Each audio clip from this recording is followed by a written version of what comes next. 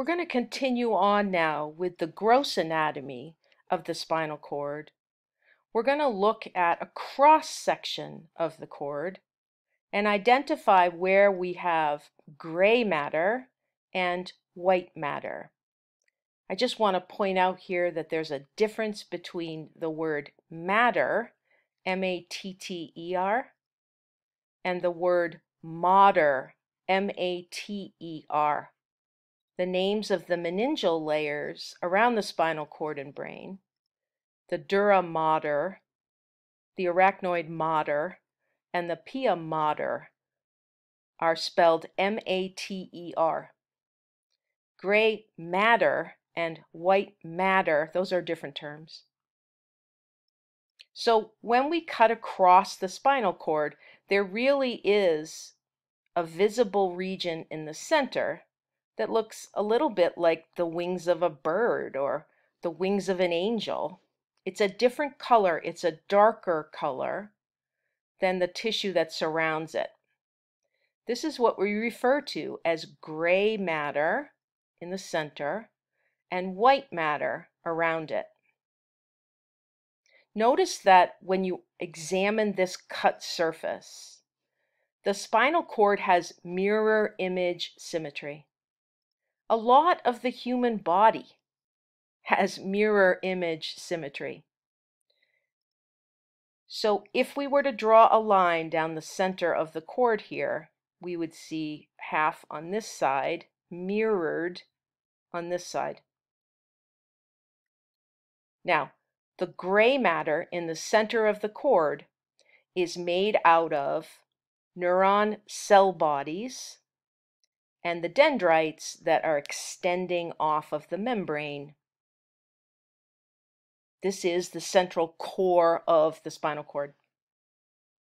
We can describe regions in the gray matter. We can describe what are called the dorsal horns,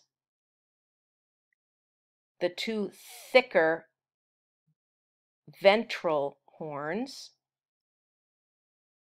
and in some regions of the spinal cord, although not visible in this picture, there's another horn of gray matter called the lateral horn. You only see the lateral horn in a section of the spinal cord that you might take between T2 and L1.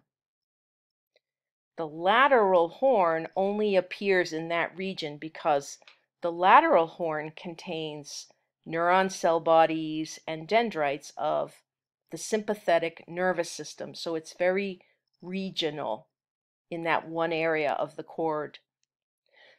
Throughout all of the spinal cord, you will find dorsal horns and ventral horns. Now, the reason that the center of the spinal cord, the gray matter, is a darker color than the rest of the spinal cord, the white matter, is because of pigment. This area is richer in melanin pigment and also in a pigment that is unique to the nervous tissue, which is called lipofuscin. Lipofuscin is produced and present in the cell bodies of neurons. That's why the cell bodies are going to look that darker gray color. Now, the rest of the material of the cord is white matter. These are the axons. And in the spinal cord, they are coated in myelin.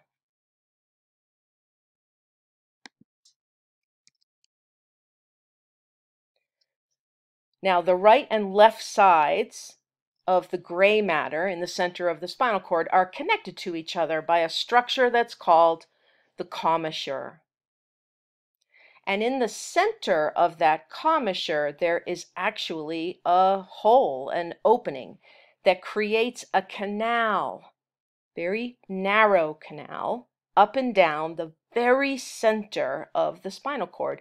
We call it the central canal. We said that cerebrospinal fluid travels in the subarachnoid space around the spinal cord. It can also circulate inside the very center of the spinal cord in that central canal. Now, inside that central canal, lining it, there are very specialized epithelial cells called ependymal cells. We're going to see these ependymal cells lining cavities in the brain as well. Remember, that's where we find epithelial cells. They not only cover the surface of the human body, but they also line hollow cavities inside the human body. Now, this central canal, this is not a critical structure for CSF circulation. In fact, in most adults, the central canal actually closes up in certain regions of the spinal cord. In addition to the commissure and the central canal, there are two other gross anatomical features of the spinal cord that we need to be familiar with. One is on the anterior surface or the ventral surface, and one is on the posterior or dorsal surface. When we look on the anterior surface, there is a groove, an actual split between the two halves of the spinal cord that's called the anterior median fissure. There's also a split on the posterior side between the left and right halves, but this one is much more narrow, and this one is called the posterior median sulcus. You can see those structures on this drawing. So let's orient ourselves. We're looking at the spinal cord in cross-section, and we're looking at the cut surface. We can see a pair of spinal nerves emerging from this cord. We'll talk about the anatomy of the spinal nerves in a couple of minutes, so we're going to ignore a lot of the labeled terms on the slide. In the center of the spinal cord, we can see this darker region that's labeled gray matter. This is where the cell bodies and the dendrites emerging off of those cell bodies, this is where those are all located. They contain melanin and lipofuscin, and so they just are this darker color. Outside of the gray matter, there's white matter, and that white matter is composed of all the axons, myelinated axons, that are coming off of those neurons. Inside the gray matter, we can see dorsal horns that are a little narrower. We can see ventral horns, those are a little wider. And we have a commissure that connects the two sides. In the very center of the commissure, there's a hole, and that hole creates a canal up and down the length of the spinal column where cerebrospinal fluid can circulate. Remember, this spinal cord, as it sits in the human body, the person would be looking this way. Their eyes would be faced this way. This is the anterior surface of the body. This is the posterior surface. This is where the person's back would be. So there is a groove between the left and right halves of the spinal cord here, and it's called the anterior median fissure. It's got a space in it, the way it's drawn, but you don't necessarily see much of a big space in an actual spinal cord. Over on the other side, instead of seeing that groove with a space in it, all we have is literally just a split here. That split is called the posterior median sulcus.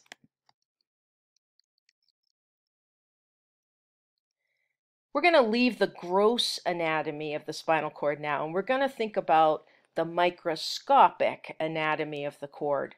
We're going to introduce a lot of new terminology here.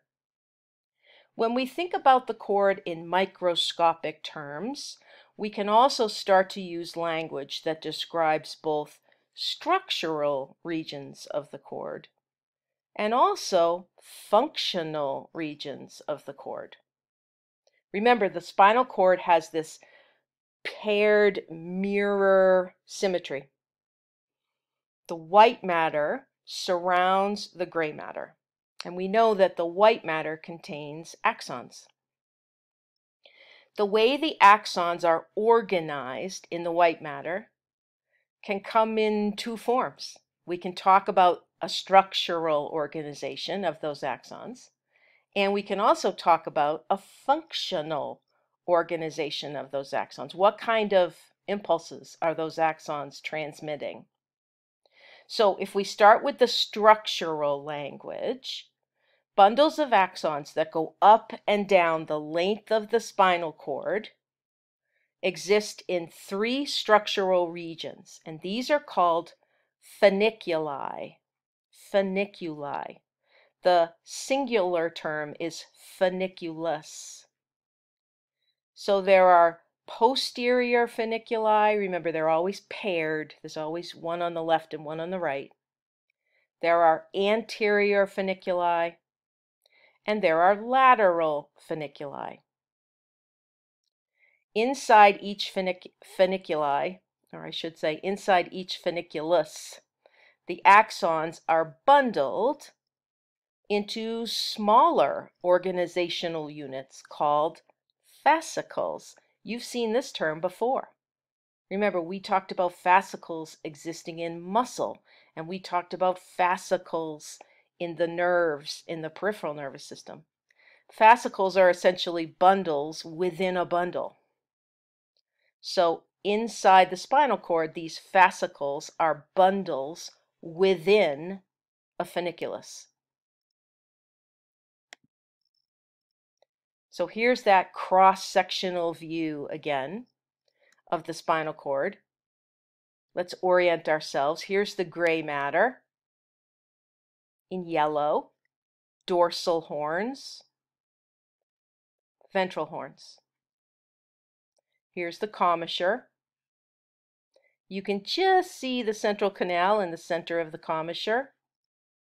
Here's the anterior median fissure. Here's the posterior, this line, posterior median sulcus. Now, look at the white matter surrounding the gray matter.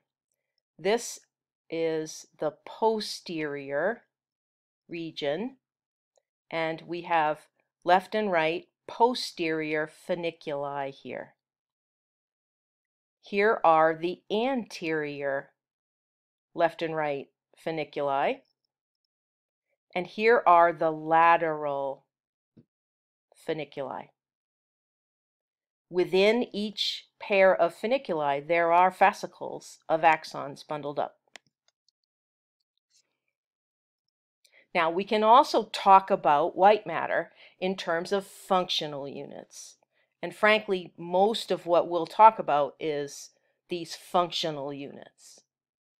Now, we talked about how axons can be bundled together in the peripheral nervous system into what we call nerves. In the central nervous system, in the spinal cord, we don't use that term, but we're essentially talking about the same thing. It's a bundle of axons that are going to function together as a unit, but instead of calling it a nerve, we're going to call it a tract. Now, the way these tracts sit in the white matter is there are ascending tracts and there are descending tracts. Think of ascending as heading towards the brain, descending as coming out from the brain. The ascending tracts get their name because functionally these are tracts containing axons that are transmitting sensory information. The descending tracts get their name because these are tracts that contain axons transmitting motor information. Now, all of the bundled axons that are sitting in a particular tract are functionally together. They come from the same origin, they have the same destination in the central nervous system, and they are contributing to the same function, either sensory or motor. Now here's one of the perhaps strangest features of the spinal cord. Several of these tracts, these either ascending or descending tracts, undergo what we call decussation. Decussation is simply crossing over from one side of the spinal cord to the other, from that left to that right half of the spinal cord. It's a weird thing, and I can't tell you exactly why it happens, but we see this up in the brain too in a couple of examples.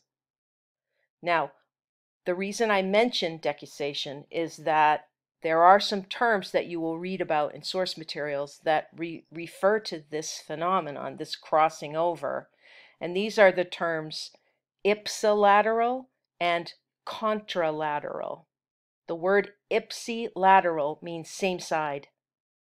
Contralateral means opposite side. On this slide, we're looking at a drawing of a little block of the spinal cord. The area where the gray matter is actually sort of elevated up so that we can see it. So here's gray matter. You can see that the spinal nerves are coming off. There's a spinal nerve being created on this side. There's a spinal nerve being created on this side. Don't worry about that just yet. The white matter surrounds the gray matter. We might be talking about the posterior and the anterior and the lateral funiculi if we wanted to talk structure, but instead we're going to talk about function here.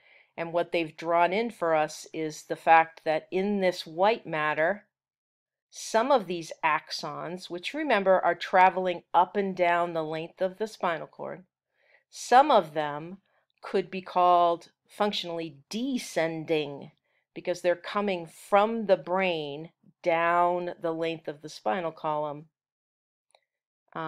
Others could be described as being ascending because the axons are traveling up the length of the spinal cord towards the brain.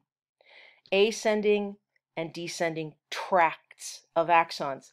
Now, they've drawn two here for ease of visualization, but of course, there are many tracts. There are many tracts. There are many bundles of axons in the spinal cord that function together because they're carrying similar types of information from a similar origin along a similar pathway to their destination. In the drawing, they're actually showing a human hand out here in the periphery, and this person is getting ready to touch something that's quite sharp.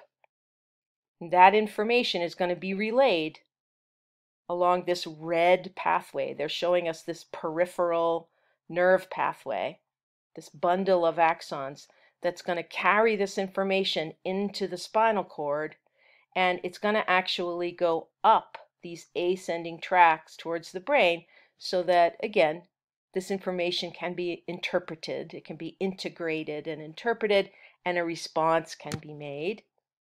That response is going to come down the descending tract, and at the appropriate level of the spinal cord, it's going to be sent out through a spinal nerve and then into a peripheral nerve down to its destination, down to the effector cells that are going to respond, that are going to help move this finger away from this sharp object.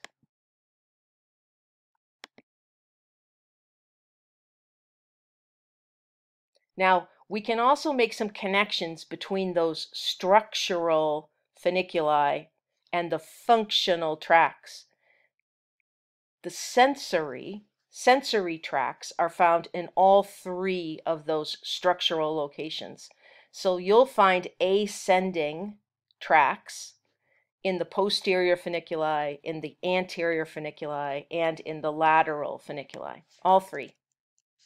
But when it comes to the motor, the descending tracts in the spinal cord, you only find them in two. the anterior and the lateral. There are no descending tracts in the posterior funiculi.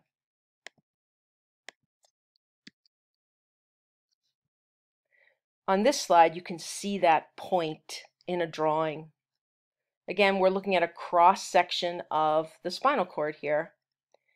Off to the side, we can see a spinal nerve emerging. Again, we'll talk about spinal nerves in just a minute. Here's the pair on the other side, the paired nerve. Here's the cord itself. We can see gray matter drawn in brown in the center. The white matter is everything sitting outside of that, and of course it's multicolored in this image. We can just see the central canal. That's sitting in the commissure. We've got a dorsal horn here, a dorsal horn, a ventral horn, a ventral horn. Nerve cell bodies and their dendrites are in this gray matter. Everything outside of the gray matter is white matter, myelinated axons. We've got a posterior funiculus, a pair of them.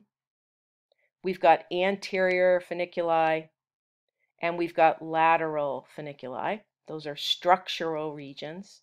And then when it comes to functional regions, we can start talking about ascending and descending tracts.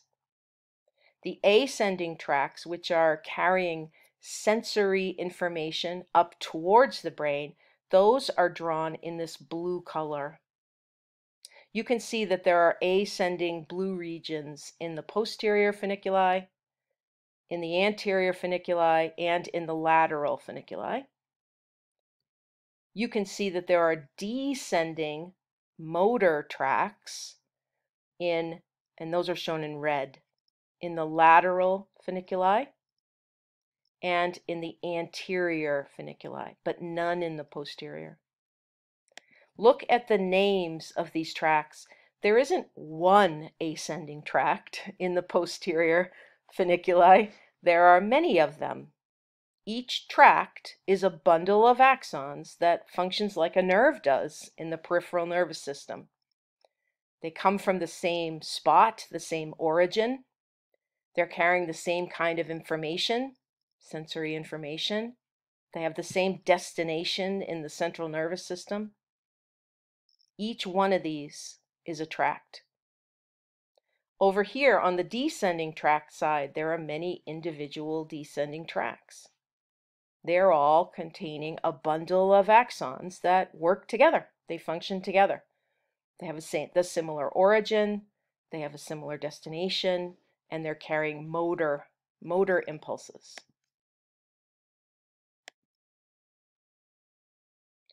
Let's talk for a minute about these ascending tracts. If you were to go inside of one ascending tract and you were to tease out from that bundle of axons, if you were to tease out one pathway from the origin up into the central nervous system to its destination, that one string that you would pull out of that ascending tract would be made out of up to 3 individual neurons. So these sensory signals that are being sent up into the central nervous system, they originate somewhere in the body. They travel from the periphery into the central nervous system, into the cord, and upwards towards the brain. From that outside origin, from that peripheral origin to that spot where they land in the spinal cord or the brain, there are 3 neurons involved. That's it. Remember, we said axons can be very long on neurons, and this is a great example of that. Those 3 neurons just get very generally referred to as first order, second order, or third order neurons. Now, I also have a second set of terms, the primary neuron, the secondary neuron, the tertiary neuron. I put both types of terms in here because in my experience, you will read both types of terms just as often, depending on the source you're reading. So Primary, secondary, tertiary. This is the same kind of language that you hear again and again in biology. We talk about different levels of organization of proteins using these types of terms.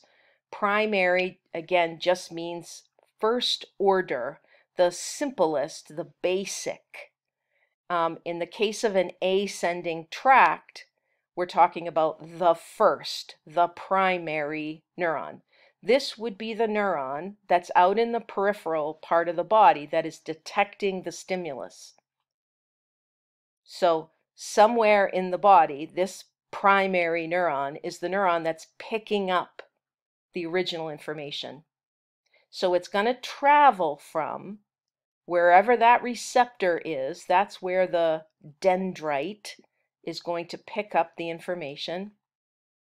And then it's going to travel into the spinal cord or the brain. Think about that.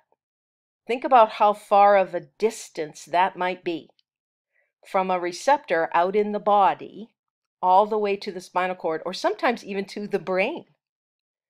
That neuron would have a very long axon. That's what we call the primary neuron in an ascending tract. The secondary neuron is going to be an interneuron. Remember, what an interneuron does is just connect two other cells. Now, this interneuron is going to receive the signal from that primary neuron, and it's going to carry that signal and transmit it on to the tertiary neuron, the third order neuron.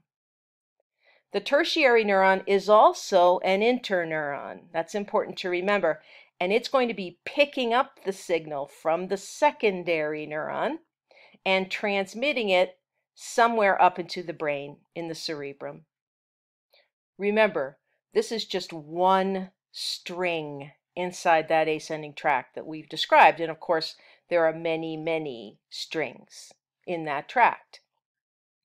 The other thing to know is that I said that ascending tracts, each string inside the ascending tract can have up to 3 neurons. It turns out that there are some ascending tracts that contain these individual strings that are made out of only 2 neurons, just a primary neuron and a secondary neuron. Just be aware of that fact. This is a drawing that represents one neuronal string inside an ascending tract. They've drawn this to show both the peripheral and the central nervous systems. In yellow, we are out in the peripheral nervous system. In this brownish orange color, we're in the central nervous system. So somewhere out in this body, a stimulus is being received, and it's being received by receptors on the branches of this neuron. This happens to be what we would call a first order or a primary neuron. Look at how they've drawn this neuron. Here's the cell body. This is one of those pseudo unipolar neurons. It has one branch coming off of the cell body, but then that one branch immediately becomes 2. On one side are what function as dendrites, and on the other side are what function as terminal branches. So the signal is received, and it is transmitted to the nerve cell body dendrites of the second order neuron, or the secondary neuron. Notice that while we're out in the peripheral nervous system here with this first order or primary neuron, once we have the connection, the synapse between the primary and secondary, now we're in the central nervous system. We might be in the spinal cord, or we might be up in the brain stem, but we're in the central nervous system. The second order or secondary neuron is then going to synapse with the next one, which is third order or tertiary. Again, this is up inside the brain, but what's most important to remember is that it's central nervous system. That third order neuron is carrying that information to the ultimate destination cell, which is up in the cortex. On this slide, we're looking at the exact same information, just drawn a little differently. I like this drawing because it clearly shows us where the brain is involved here, both the upper parts of the brain and the brain stem here. And then they're also showing us spinal cord involvement here and what's out in the peripheral nervous system. Now, they brought some terminology in on this slide, which I'm not going to talk about right now, but we will talk about in a later lecture. There are different types of sensory receptors in the body. They've got two of them listed here. They have mechanoreceptor and proprioceptor. We're going to talk about different types of sensory receptors again, but just in a later lecture.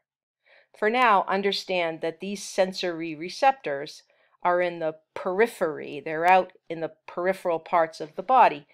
They are being picked up. This information is being picked up by the primary neuron or the first order neuron.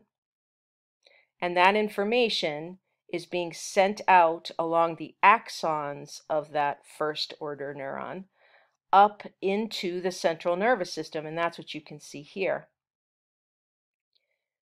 From the spinal cord, we're traveling up, up, up into the brain stem here. We're traveling up, up, up into the brain itself here. We have 3 or up to 3 neurons involved. So the two places that we need to see are where the primary synapses with the secondary and where the secondary synapses with the tertiary. The primary is going to synapse with the secondary neuron in either the spinal cord or in the brainstem. And they're showing it a synapse right here for us in the brainstem. So the primary neuron is synapsing with the secondary neuron's cell body right here. Now, that secondary neuron is sending its axon from the brainstem up into the brain. Here's our next synapse right here between the secondary neuron and the nerve cell body of the tertiary neuron. And then that tertiary neuron will synapse with a cell up in the cortex, the cerebral cortex of the brain.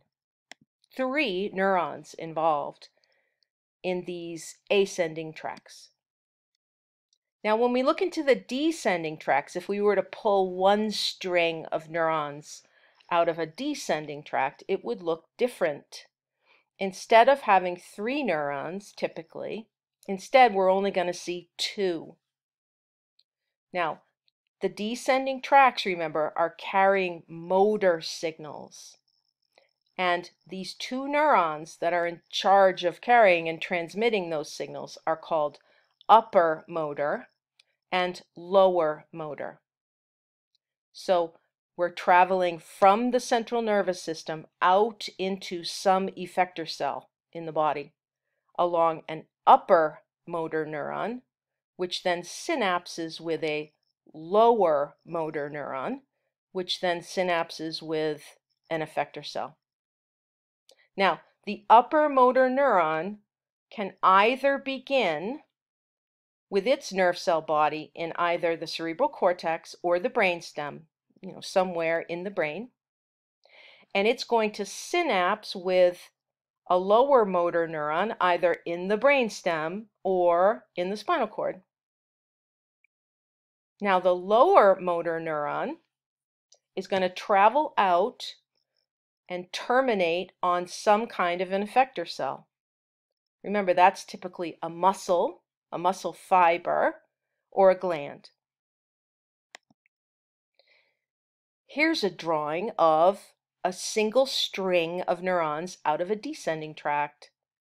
Now, they don't draw the brain and the spinal cord and the brain stem separately here, they've got the brain indicated just as this bar, and this is particularly the cerebral cortex. Then they have the brain stem below that indicated as this bar. And then they've got the spinal cord here. So in this drawing, we're looking at a nerve cell body up here in the upper parts of the brain in the cerebral cortex. And you can see that there are two possible pathways for this upper motor neuron. It can either travel to the brain stem and synapse with a lower motor neuron, or it can travel all the way into the cord somewhere and synapse with a lower motor neuron. In both cases, the lower motor neuron is traveling, sending impulses out into the periphery where it will synapse with an effector cell and cause some kind of motor response. Here's another drawing of the exact same thing. Here's the brain. Here's the brain stem. Here's the spinal cord. Here's the periphery. We're talking about descending tracks here. These are motor tracks. This is information in the form of electrical signals that's being sent out to have some effect because of some sensory information that's been received. The upper motor neuron has its nerve cell body either in the upper portions of the brain, the cortex of the brain, or in the brain stem. Now, if we follow the one that's the nerve cell body, this upper motor neuron that's up in the cortex, the axon is going to travel all the way down, down, down into the spinal cord. Here we see the lower motor neuron, nerve cell body. It's receiving information from the upper motor neuron. It's sending its axon out into the periphery. It's going to synapse with an effector cell, and we're going to see an effect.